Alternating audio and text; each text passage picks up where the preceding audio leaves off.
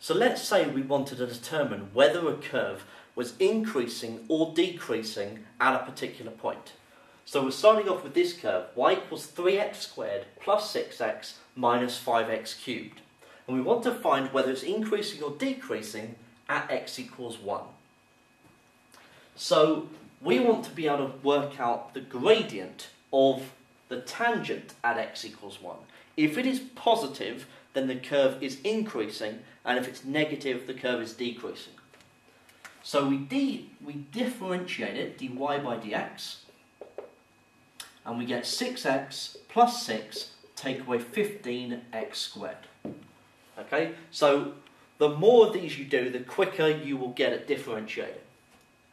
So that is the gradient function. I evaluate it at x is 1, and I get 6 plus 6 take away 15. So that's 12 plus 15, 12 take away 15, sorry, which is minus 3, which is negative.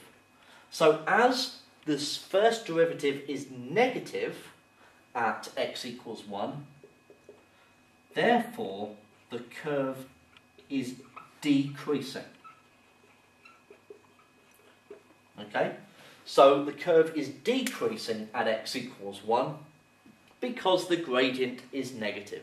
If it had been positive, the curve would have been increasing.